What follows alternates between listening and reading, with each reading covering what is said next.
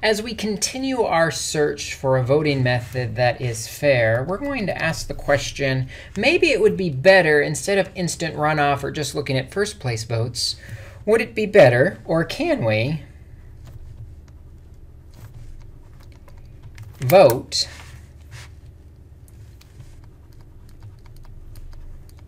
by giving each place a rank? And what I mean by that is using a method called the Borda Count.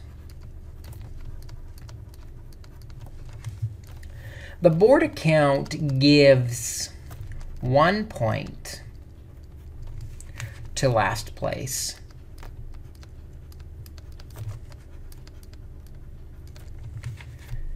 2 points to second to last,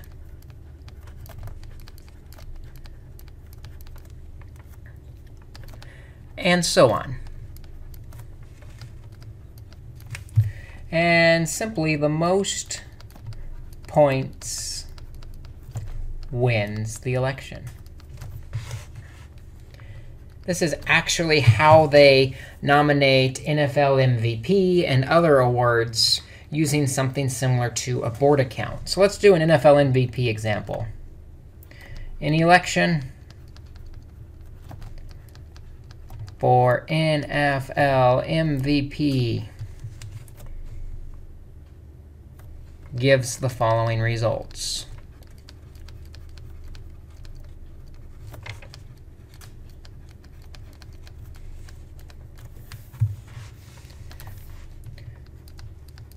First place, second place, and third place.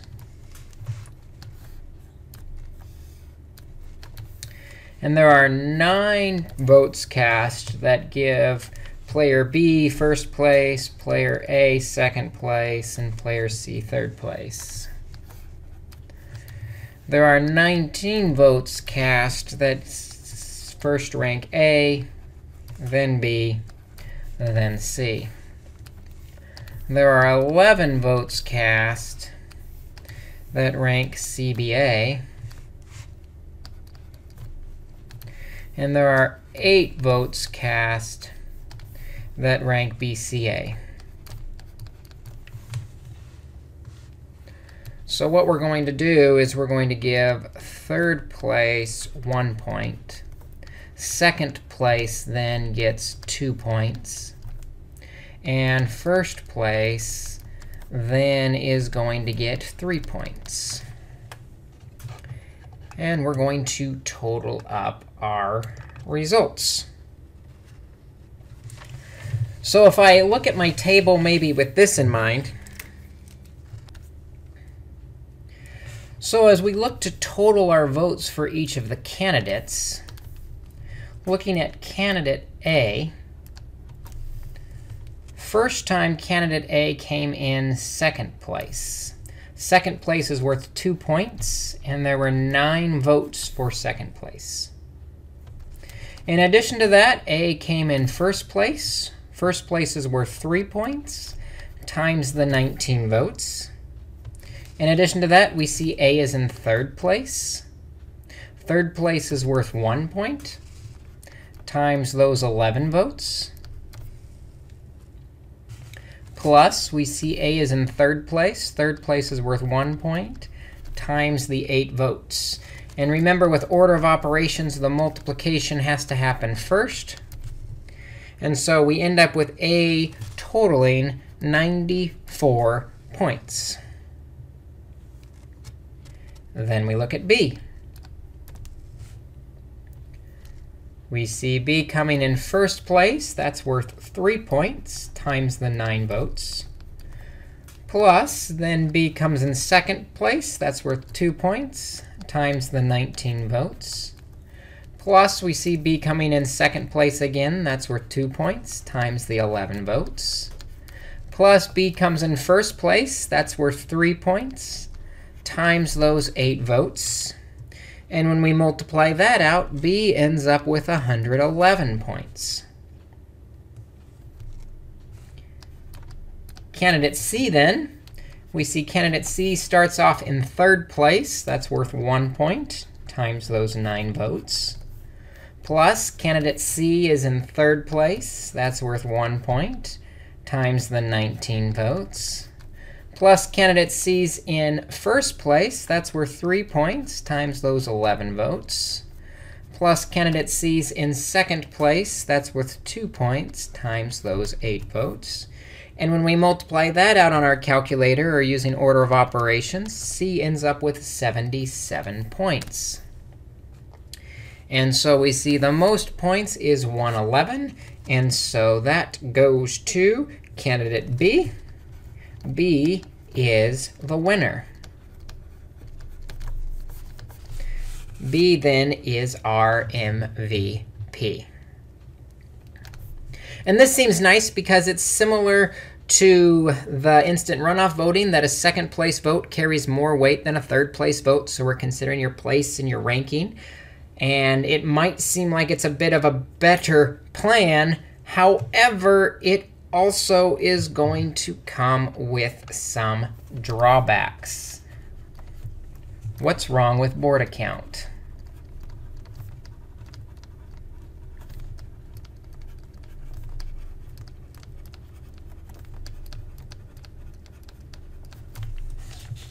Well, a couple things. One is that it also violates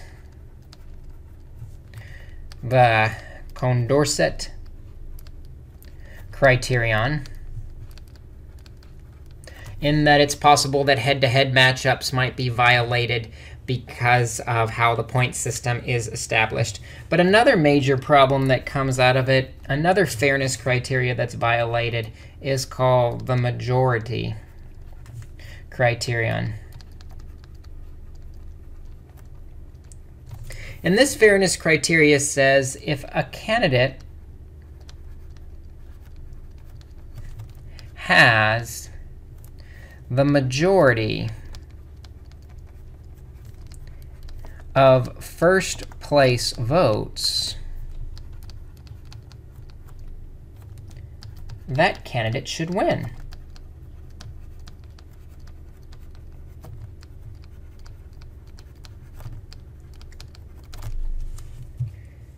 But that's not necessarily going to be the case in a Borda Count situation. For example, if I have 3 candidates and we're ranking them 1st, 2nd, and 3rd, and 11 people ranked them ABC, 3 people ranked them BCA,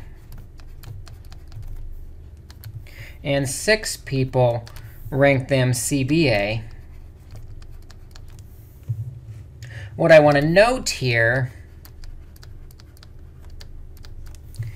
is that A has 11 out of, if I add these up, 20 votes. 11 out of 20, or over 51% of the 1st place votes. A clearly won with a majority. However, if we do the math here,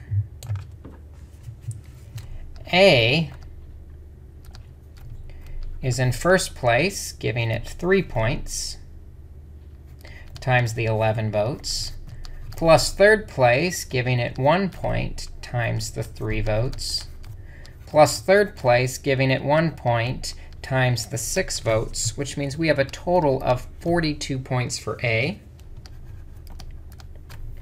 B is in 2nd place, which is worth 2 points times the 11 votes, plus a 1st place, which is 3 points times the 3 votes, plus a 2nd place, which is 2 points times the 6 votes.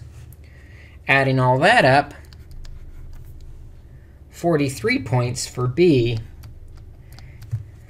And then C in 3rd place for 1 point times the 11 votes, plus 2nd place for for 2 points times the 3 votes, plus first place for 3 points times the 6 votes. That's going to equal 35. And as we see, 43 is our majority. And then B is the Borda Count winner, even though A had a lot more first place votes, 11 versus 3. This is probably why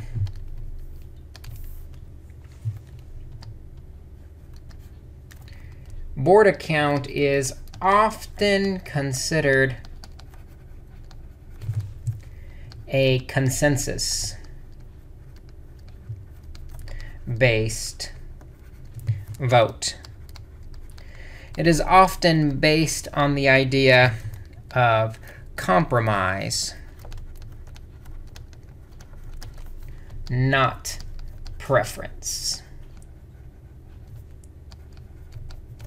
So more people would prefer A, but to compromise for the people that really don't want A, we all compromise on B being the Borda Count winner. So it's not a bad method when we want kind of a consensus agreement, when we can't all agree on one, but maybe there's a second choice that'll work to keep everybody happy. Borda Count's a good one to go with, even if it violates this majority criterion.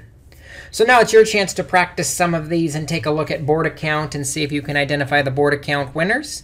And then we'll come back and continue our search for that fair voting method.